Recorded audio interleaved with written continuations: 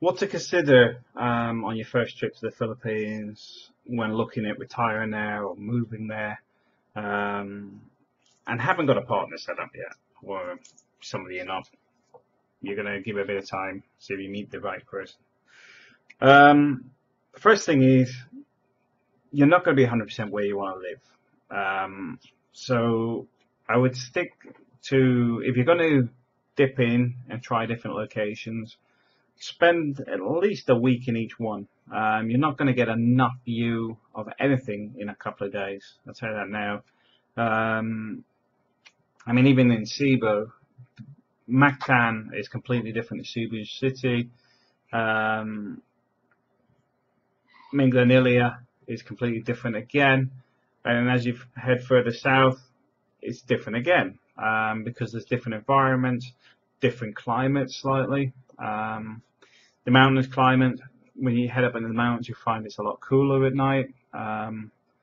There's lots of different scenarios and different locations with different things going on. Some are better fruit, better veg, all sorts of things that can influence where you eventually want to end up. Tourist traps. I know some expats actually live in Boracay. Now that's got a limit. If you've got a limited budget, you might find it difficult there, but it doesn't mean it's impossible because you don't have to be right amongst the tourists. And also, there is always a cheaper alternative. I think the cheapest accommodation we had, which was organised by one of the guys for an airsoft tournament, was 20 pesos a night or 60 pesos a night. It was nothing. We stopped there one night and then we went to a proper hotel the second night because I couldn't sleep there. It felt like you're going to fall through the floor. But the point is, when you get there, you'll see that different locations have different things going on. When you arrive and if you're looking for retirement, be aware, well, even not just for retirement, but the medical facilities. A friend of mine got sick on Bohol Island, and the hospital facilities were poor, to say best, to the point that he actually got an overnight ambulance and ferry to get to a hospital in Cebu. They'd actually misdiagnosed him and mistreated him in Bohol. They actually dehydrated him by mistake. I can't say by mistake because they did it on purpose. They advised him not to drink any fluids when he got to Cebu. He was already heavily dehydrated. And it's not the first time somewhere remote where the medical advice has been absolutely shocking, or even the care. There was somebody in a motorcycle accident where his toes had been mangled up, and when he went into Manila from a remote location on Luzon, the doctor was arguing with him to ask him if he'd stitched it up himself because it was that bad. But the point being is medical care is important, and it's only when you need it you realise how important.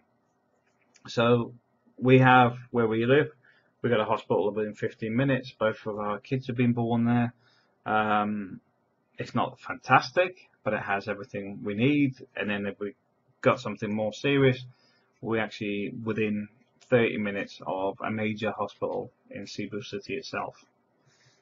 For us, we prefer living just outside of the city because it cuts down the amount of smog and traffic and everything else that goes with the city. Plus, there's a lot more traffic enforcement and stuff because I don't like wearing a helmet on my motorbike. Where once you hit Minglanilla, people leave you alone most of the time. They're not really bothered. So there's that side of things, the health factor. Next thing is what is there to do? I know people that have thought, I'm going to get a boat, I saw this beautiful water, and then they spend the next 20 years trying to build the boat and sort of lost interest and it's never going to get completed. If you're going to do it, get 5 other people together or 10 other people and buy one between you. It works well for people to do diving because I know Simon up in Mactan. I think they've got a boat between about 6 of them for diving. They're not expensive when you do it that way, but also you don't lose the drive to get it finished, because it's not just you on your own going. There goes more money on a new engine or whatever you need. With 6 a year or 10 a year, you're all like, come on, let's get down there this Saturday and work on it, and it keeps you busy. Because that's another thing, keeping busy. If you go provincial, getting interested in farming and stuff, you might find interesting. Um, but one of the biggest problems for people in the Philippines is boredom within the expat community, and obviously a lot of the locals as well, because life's mundane most of the time. There's a lot of family are supported by OFWs, overseas Filipino workers. So as such, they don't need to work, and actually the family discourage it sometimes because it doesn't pay enough locally. I encourage working regardless. If someone's got the capability to sit at home and make money online, good for them, because they'll earn more than they will in most jobs locally. But the whole point is, the only way you'll get somebody to develop is actually encourage them to work. That's why I have a work ethic, regardless of how much it's paying. But you have that transportation is another important one. Another good reason Cebu is important, because it's got a hub for direct flights into different parts of the world. I used to be able to go from Cebu to Qatar, from Qatar to London, but then there was some argument over some extra fees. I think they're trying to tax international flights more, so as such they basically stopped flying. Then you had to go to Manila, and personally I wouldn't use PAL Airways ever again. But the point is, you have to go to Manila, then from Manila internationally, and I don't like Manila Airport either. So I generally go Cebu, Hong Kong, and then Qatar, Cathay Pacific, whatever it is, and out to the UK. So that's another thing, because at certain times you're going to want flights. It could be a relative sick back home. It could be you want to go home for Christmas, whatever the reason. And the less flights you have to do, the less hassles it is, because they're going to be long haul flights. So if you can do it in 1 or 2 flights, it's much better than doing it in 3. So that's another reason. Because also you have the problem, if you're on a smaller island, they may not fly every day. Somebody was asking me to help them with a flight recently, and they'd left it till the Sunday to arrange it. Was it Saturday? It was Saturday, and they wanted a flight Sunday, or that Saturday. There was no flight Sunday, and all the Saturday flights were 3 times more than he was willing to pay because he'd left it till that day. So, and that's just an internal flight, which can also run hours long. Flights get cancelled, flights get overbooked on purpose, all that sort of stuff goes on internal flights. International doesn't really happen, because you're paying a lot more, you're paying a premium in the first place. So you've got the transportation you've got to take into account. You can also look at public transport for buses and things like that. Have you got good access to roads? What's the area like in heavy rainfall? Is it prone to earthquakes? Is it prone to tsunamis? Or what's the history on the area?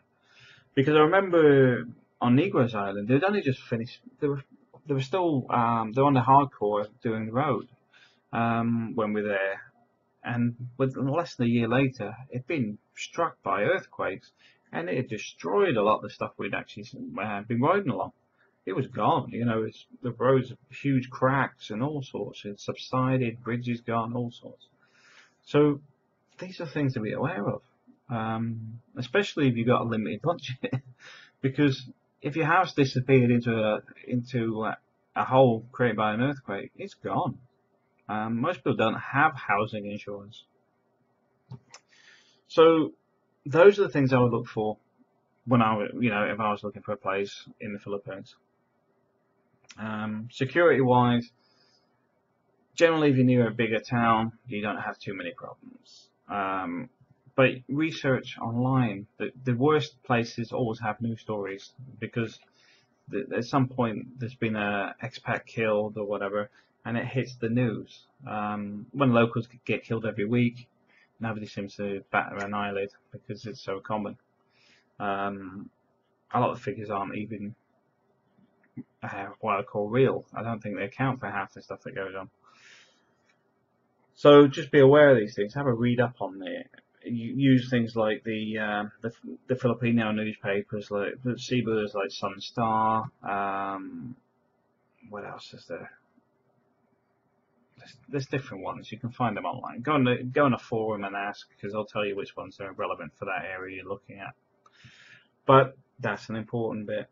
The other ones, internet, because most people seem to live on the net these days. Be aware, different internets work better in different areas. So you can have some that somebody goes, oh yeah, mine's really high speed, no problems. And then when you use it in your area, it doesn't work. I've had it myself, even with two different types from the same provider.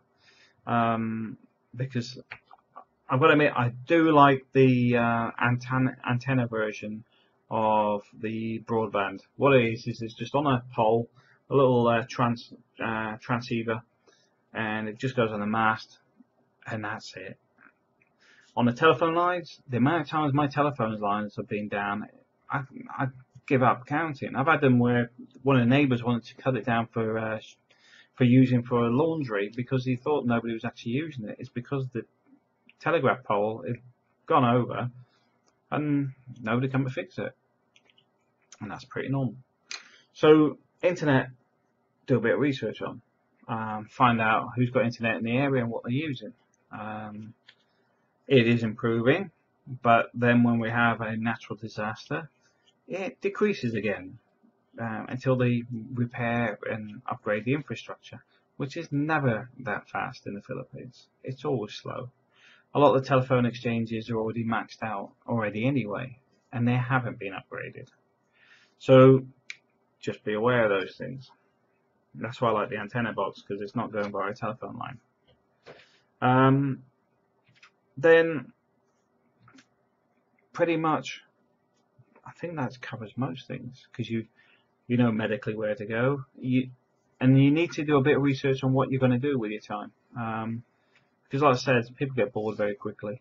They assume they're going to do this and that, and then after 6-12 months, the novelty's worn off, and they've gone from holiday mode into sitting on the computer and going down the pub every day, which isn't healthy. So look for things to keep you occupied. It doesn't have to involve anybody else. It's nice if it does, but for me, I like things like photography. Fishing I enjoy, but I never really found anybody that actually went fishing. The only guy I actually knew that went fishing in Cebu itself, on lake fishing, disappeared. He ripped a few expats off and went off with their money. So yeah, you got to find hobbies to keep you busy. Motorbike riding I like. Keep yourself occupied. And these are things you want to be looking at. Write a list down of what you want to find on your fact-finding tours, and work towards that. Alright, thanks for watching.